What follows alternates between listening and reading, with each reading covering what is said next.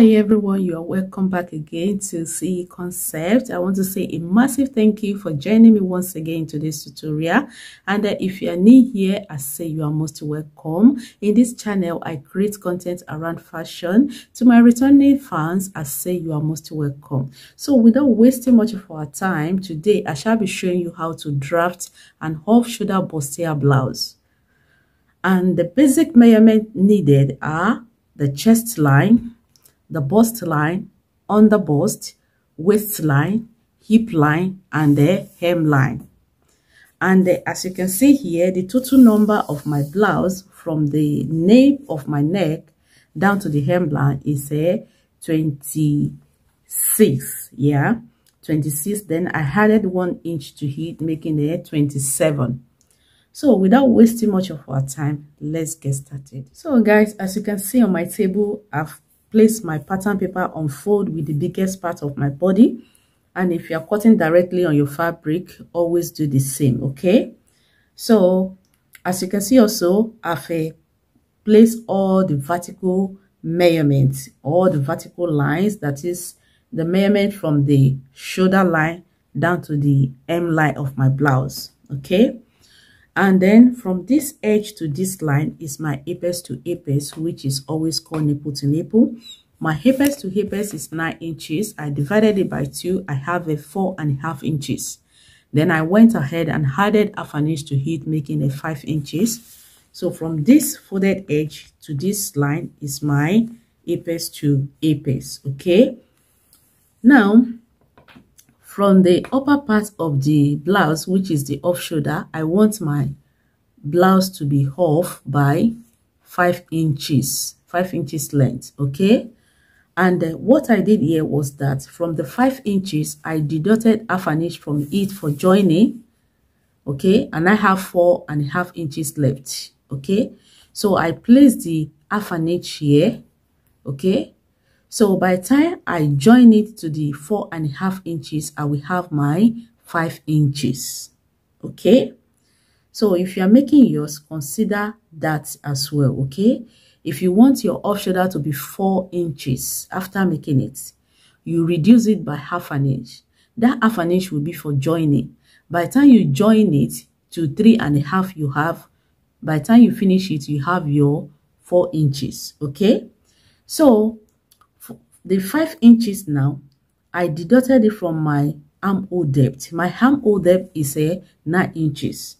So 9 minus 5, I have a 4 inches left. So from this line to this line is 4 inches, which later gave me my chest line. So from that chest line, I now move further to my bust line. My bust line is 11 inches. I added half an inch to it, making it 11.5. My under bust is 15 inches plus half an inch, making 15.5. My waistline is 17 inches plus half an inch. My hip line is 26 inches plus half an inch. So I now added 1 inch to the blouse, making it 27 inches. Before we go ahead placing the measurements, if you are finding it difficult to place your fabric on fold, kindly watch my video on how to place fabric on fold. I hope you will like it because it's a funny video. I speak pidgin English. You will like it, okay? So from these down parts, I'll be taking 1 inch on my right side, okay, which is this side. I'll be taking 1 inch. And whatever you take here, for this my method, it works for every size, okay? Because why I say so is that by the time you finish it and you want to join it, you won't have problem joining both panels together, okay? It works perfectly, okay? And you see everything will fall into places by the time you use this method. It works for all sizes, okay? So from this down parts, I will place 1 inch. I don't know if you can see me very well. 1 inch here. Then whatever I place here, I will take it to the hem line of the blouse, 1 inch. So what I have here, I will divide it by 2, making half an inch. Then I will place half an inch here. I will take it down as well. So whatever you have on your hip line, you take it to your waistline too. So I will repeat same on my waistline, 1 inch, then half an inch. Then from the underbust, because this is where the shape is going to protrude, okay? So for this 1 inch I place on my waistline here on the right side, I will add half an inch to it, making a 1.5. So on the right side of the underbust, I will place a 1.5 inches. Then on the left side, remember on the waistline, okay, on the left side of the waistline, it was half an inch. Then I will go ahead and add a 1/4 to it, making a 3/4. 3/4 is equivalent to 0.75. So I will place a 3/4 here,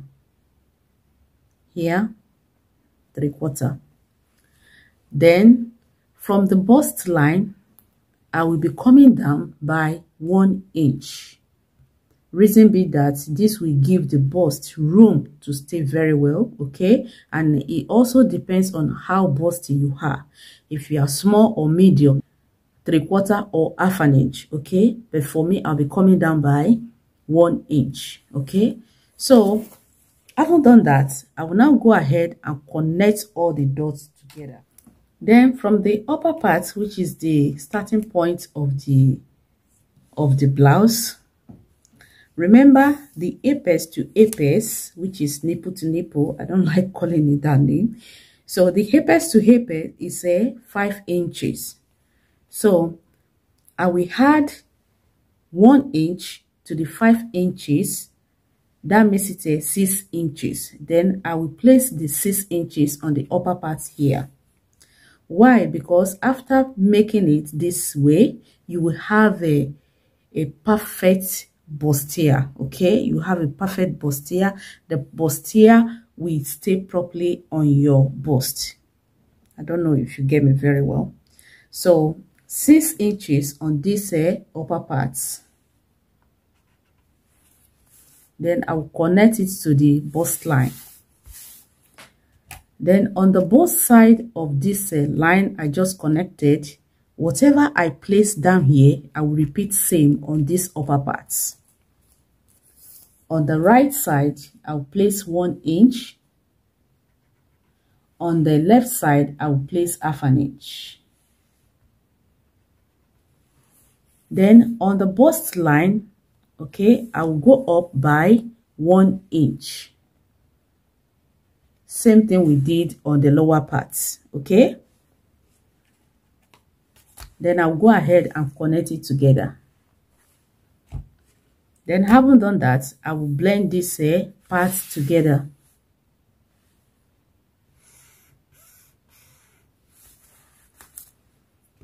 Then the next thing now is to place our circumference.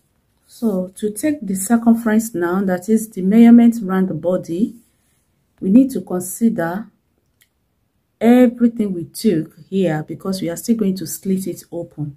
So remember to replace whatever you took from this center part and replace it back, okay? So from this upper part, I will be placing my neckline. I want my neckline to be 5 inches. Then I'll be adding 1 inch to it for joining, making 6 inches. That is joining this part together, making 6 inches. Then I will be adding 1.5 that I took from this place. I will replace it, making a 7.5. Then I will now add 1 inch to it, okay, making a 8.5. That 1 inch is to join the sleeve to the blouse, okay? So with that, you have a perfect sleeve and a perfect off shoulder, okay? So all together now, I will have a 8.5. I'll go ahead and place it here. Then from the chest line, I will place in the circumference of my bust. My bust circumference is 48 divided by 4, making 12 inches. Then I'll be adding half an inch to it for his, making 12.5. Then from this part, I will be replacing whatever I took from this part, which is half an inch, making 30 inches. Then I'll go ahead and add a 1 inch for joining, making 14 inches. I'll place it here. Then whatever I have on my chest line here, I will repeat it on my bust line. So I'll go ahead and place 14 inches here also.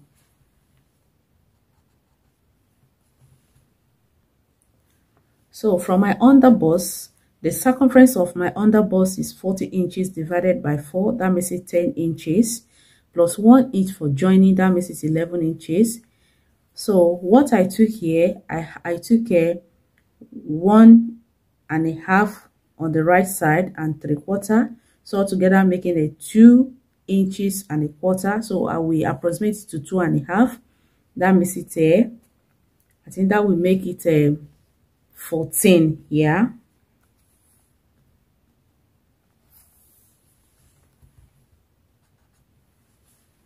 So from my waistline, the circumference of my waist is 44 divided by 4, that makes it 11, plus 1 inch for joining, that makes it 12.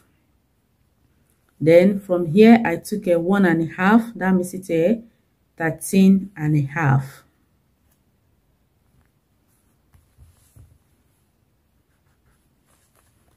Then from my hip line, the 1/4 of my hip is 13 inches. Okay, then I'll be joining it together, making 14 inches. Then I'll be adding half an inch to hip for his, making 14.5. Then I took away 1.5 here, making 16.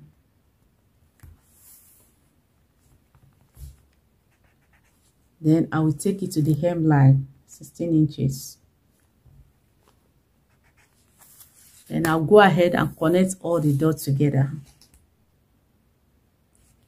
Then from this waistline, I'll go ahead and blend it together because I don't want to have a sharp edge there. Then on the hemline, I want to give the down part of my blouse a curve because I don't want it just plain like that. So I'll be going up by 1.5 inches.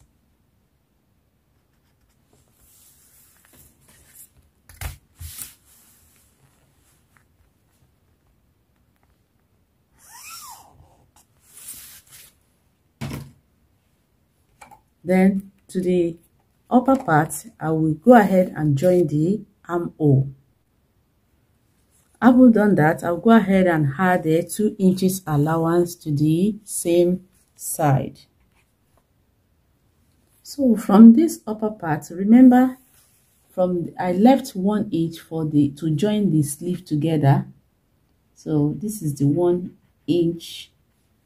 Okay, this 1 inch will be the allowance for joining the blouse and the sleeve together. Okay, so from this part I will create my neck depth.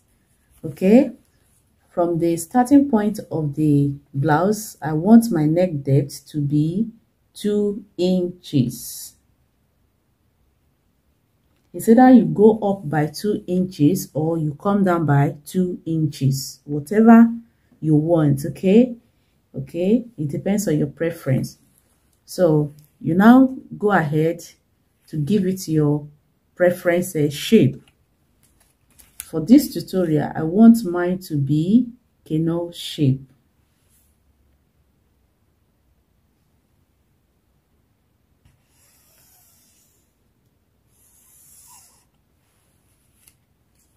I think we are almost done with the front piece now. So I'll go ahead and cut it out. Okay, so I will not be cutting off the neckline for this tutorial. Pardon me for that. Okay, maybe next class, but I want to cut it on my fabric, we'll do that. Okay.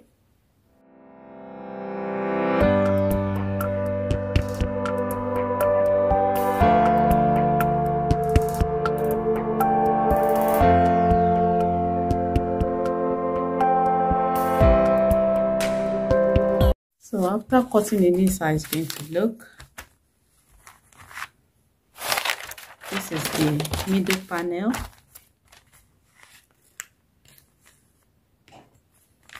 And this is the side panels.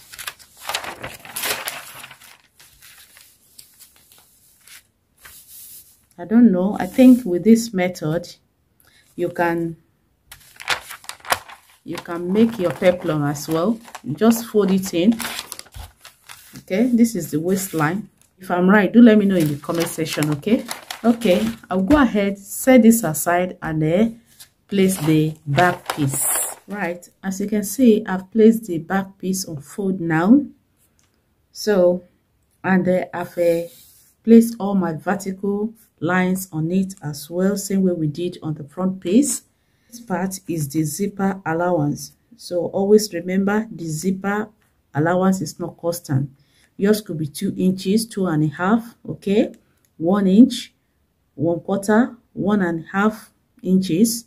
So for this tutorial, I'll be making my 1.5 inches from this folded edge to this line is 1.5 inches for my zipper allowance. Okay, and then for the vertical lines, the only difference here is the bust line and the under bust. Okay, the bust line and the chest line, they are equivalent, so I decided to place my chest line here. Okay, while for the under bust is to help the bust line to protrude. Okay, that's the purpose of the under bust, and obviously there's no bust at the back. Okay, so what I have here is that I have my starting point, which is 4.5 inches to my chest line, then to my waistline, to my hip line, and the allowance, which is the hem line.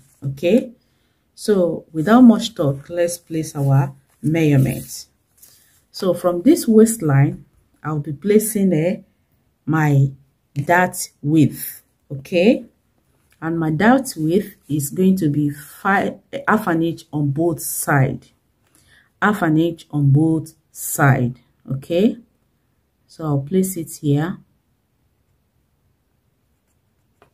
Then on the down part of my blouse, which is on the hip, remember this is the back, I'll be coming up by 1 inch, as you can see here. Then on the chest line, I'll be coming down by 1/2 an inch. Then I'll go ahead and connect all these dots together. Then the next thing now is to place our circumference, that is the measurement around the body. Okay, remember on the front piece, my neckline was 5 inches, so I will repeat same on the back piece.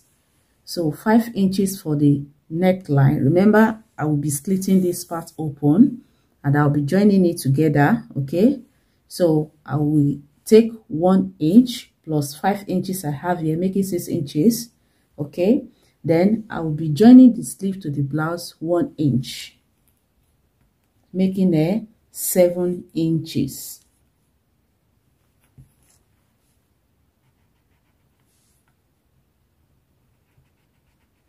So this is the 1 inch to join the sleeve to the blouse, while this is for the neckline and for joining the panels together.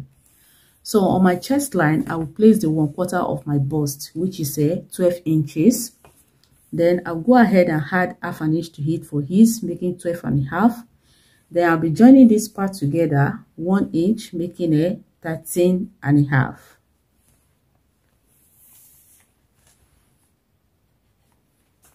Then on my waistline, I will take the 1/4 of my waist, which is 11 inches. Remember, I'll be joining this part together because we'll be cutting it off. We'll join it together. And whatever I have here, I'll replace it as well. So 11 plus 1, I'll be taking out from here, making 12. Then we'll be joining it together, making 13.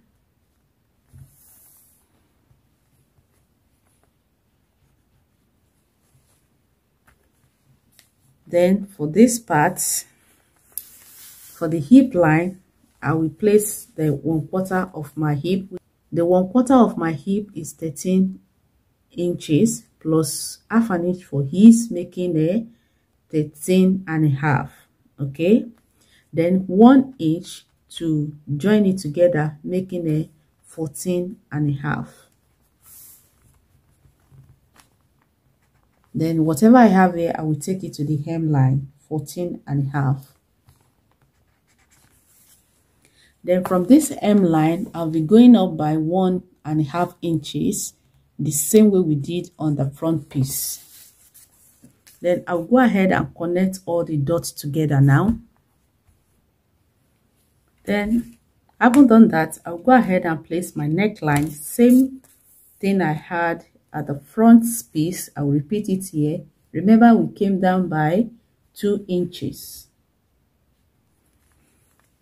Then I will go ahead and add my side seam allowance, which is 2 inches.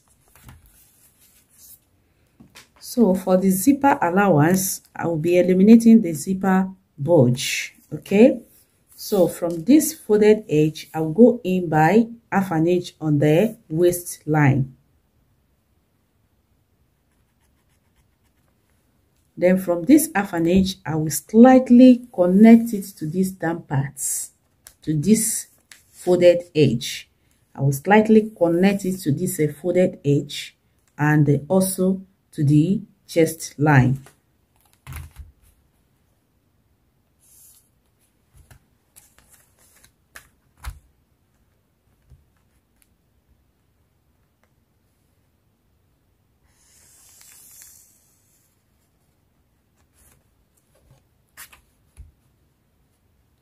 Then I will slightly connect it to this chest line on the folded edge.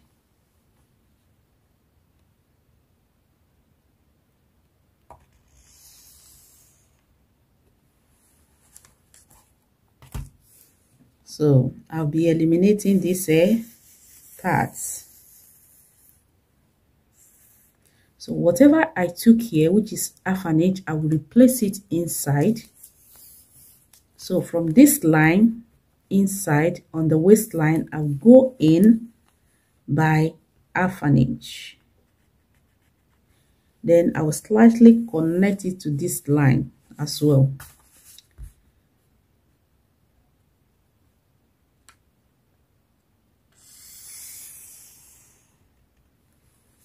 I will repeat same on the upper parts.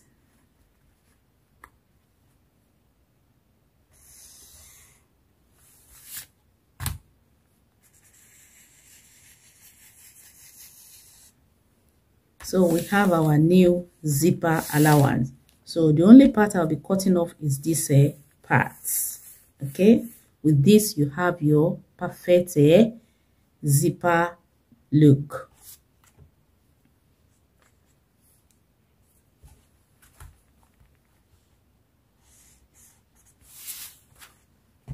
Then I'll go ahead now and cut it. Remember, on the front piece, I didn't cut the neckline. Same way on the back piece.